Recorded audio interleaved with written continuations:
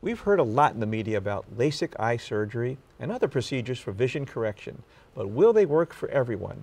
My first guest today is Dr. Lawrence Chow, an ophthalmologist who founded the Chow Vision Institute right here in Orange County. Thanks for coming, Lawrence. Thank you for having me on the show. You know, this is a very interesting topic to me. I had LASIK surgery 10 years ago, and it is a life-altering procedure. I mean, it changes your whole life. Can you tell people, what LASIK is and what's involved with it? Absolutely. LASIK is a type of vision correction surgery where we're using a laser called an excimer laser to reshape the cornea, or the front portion of the eye, which we know as the window of the eye. In shaping this, we produce great vision, and patients are usually really happy, as you are, with the results we're getting.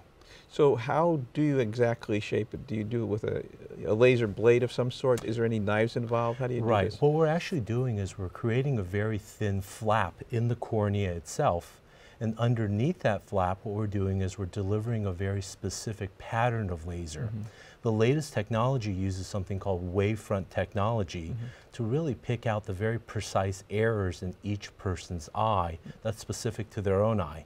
By correcting these specific errors, we get outstanding uncorrected visual acuity.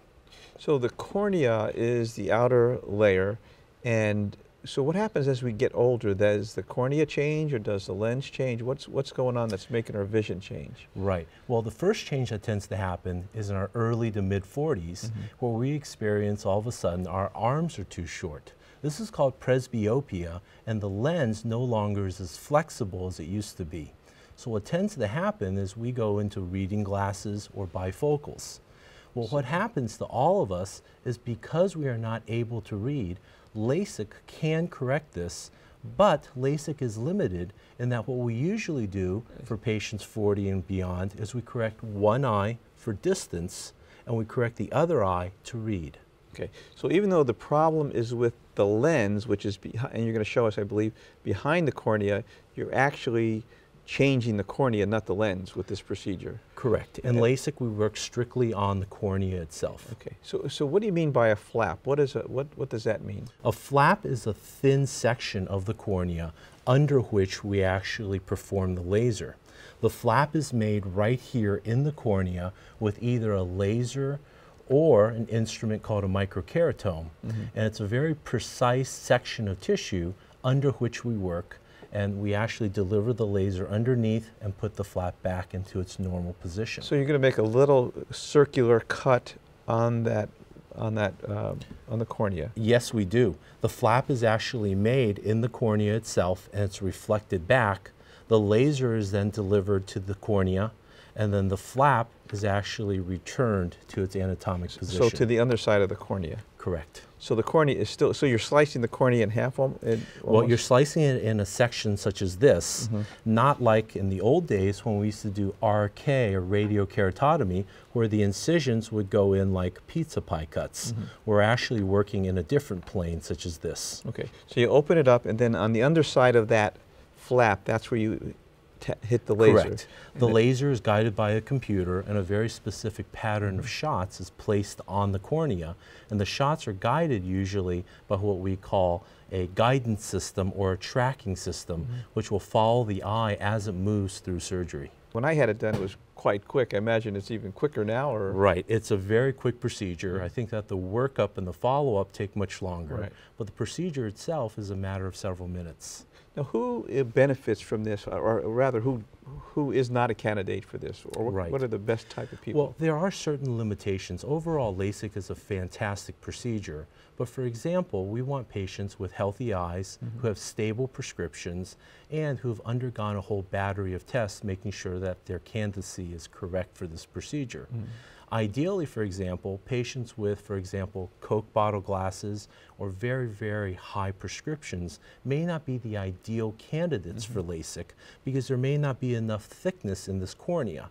Instead now, we have things like implantable contact lenses. This is a Visian ICL, and obviously this is a very giant model of this lens, which can be implanted into the eye to provide great vision without doing any type of laser vision correction. Wow, and they can see far and near with that or no? Well, before 40 you can, but after presbyopia takes hold, which is usually in the mid-40s, patients will need to wear reading glasses unless they're using one eye for distance and one eye for reading. And this can be taken out later on if you need to change it? Yes, it can. This is a removable lens. So it's a contact lens that goes inside, so it's less irritating and it's permanent type? Correct. For those patients whose corneas do not qualify for surgery, the ICL is an ideal new technology for them. That ICL is that Right. This is the Visian ICL, which is an implantable contact lens. So what does the ICL mean? The ICL stands for intraocular contact lens. Oh, I see. ICL. Okay, great. So and one thing you mentioned, a stable prescription. What do you mean by that? They have to have a stable prescription? Well, a lot of times we have very young patients coming in, and in the process of maturity, their prescription goes from, let's say, from a -3 being nearsighted to the next year -4 to the next year -5. We usually try to tell patients that we want to see a very stable prescription before we treat them. And this usually qualifies patients over the age of 18. Because younger than that, your eyes are getting worse and worse. Exactly. Okay. Then what is the downside of LASIK, I guess? I think that the key thing for LASIK is that it's done correctly. Eye doctors have the responsibility to spend the appropriate amount of time examining and discussing all the options with their patients. It's really not a procedure which should be done in a type of assembly line mentality. We really need to slow down, and we need to get this perfect the first time. Yeah.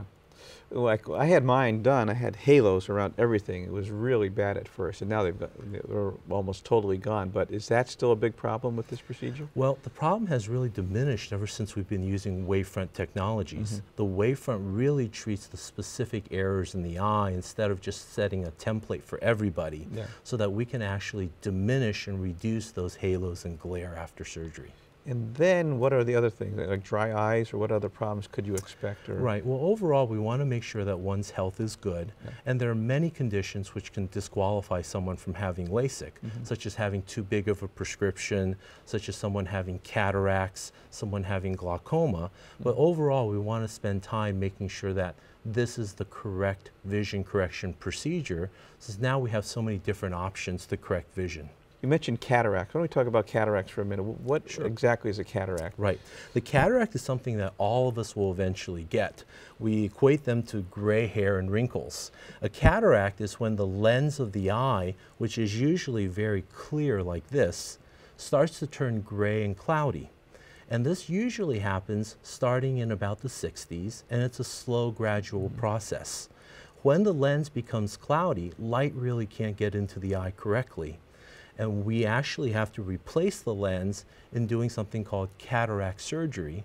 And what we do is we implant an artificial lens in the eye at the time of cataract surgery to focus the light onto the retina here. So you can take that lens out, and then you put one of these types of lens in? Yes, absolutely. Lens implantation has been a standard part of cataract surgery for many decades now.